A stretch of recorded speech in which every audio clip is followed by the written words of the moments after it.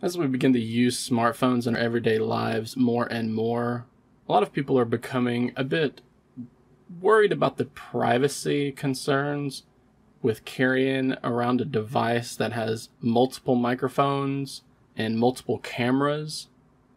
And for a lot of things, saying things in front of these devices and doing things in front of these devices.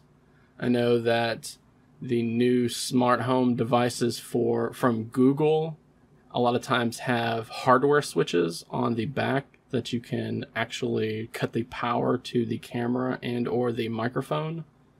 And that's something that is actually missing on smartphones these days. There's no way to flip a switch and know that there's no software, no hacker, there's no way possible that anything is going to be able to look through that camera.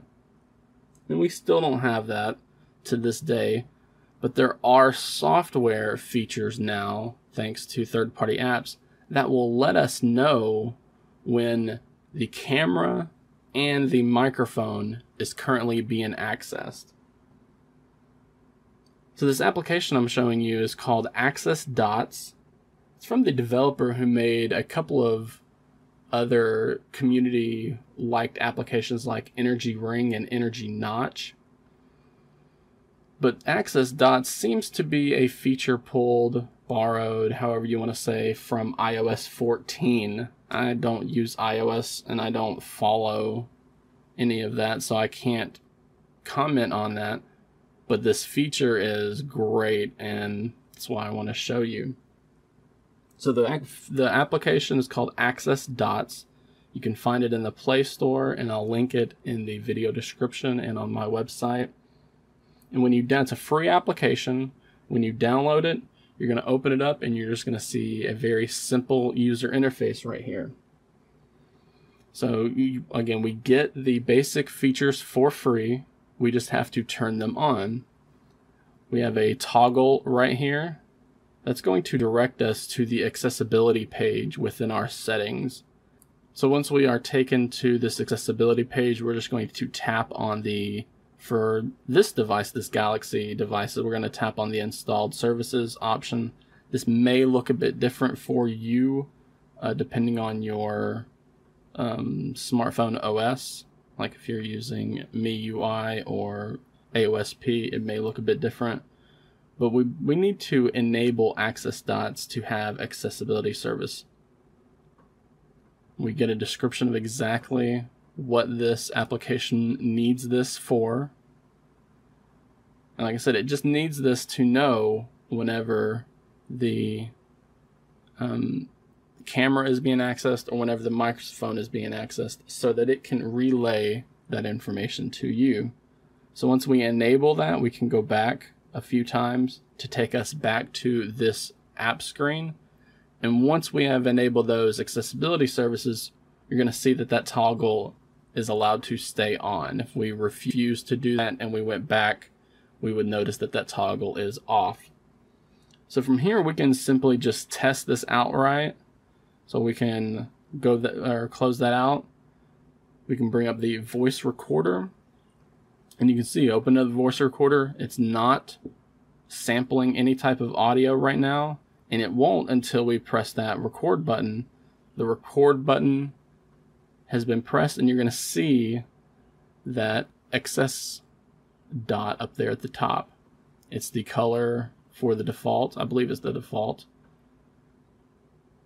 And whenever we pause and stop, we can save. We can see the moment that app has stopped using microphone services. This is going to work if we're initiating, say, the Google Assistant. And like I said, it even works for the camera, but you're only going to see it for the selfie camera. So you're going to need to change it over to for testing purposes, you're going to need to access the selfie camera in order to make that light up.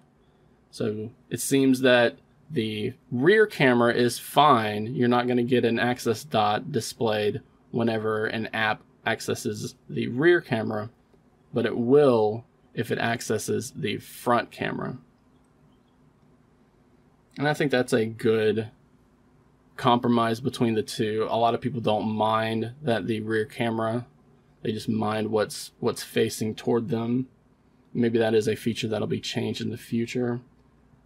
So you can see that both of those, exactly how those features work. And this is going to work for any app, whether it's a system app, a third-party app. If it's accessing the microphone or the camera, you're going to see that access dot in the corner. And then you're going to see it go away as soon as the access has stopped. And I also wanted to show you that within the app, we can go into the settings. So for the free app, we get the full function of it, and we can actually change the colors as well. That's included in the free version of the app. However, if we want any extras like changing the size of the access dots or changing the location of the access dots, we're going to be prompted to support the dev.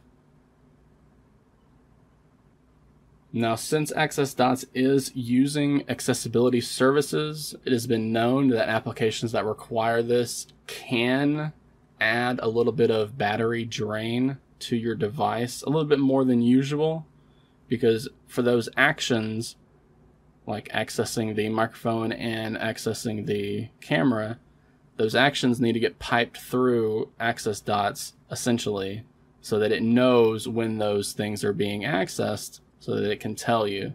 But it is possible that this application will add a little bit of battery drain to your device than normal. But again, it is a great third-party application for Android that's free, that will let you know anytime your front-facing camera or your microphone is being accessed from any application, whether it be in the background or in the foreground.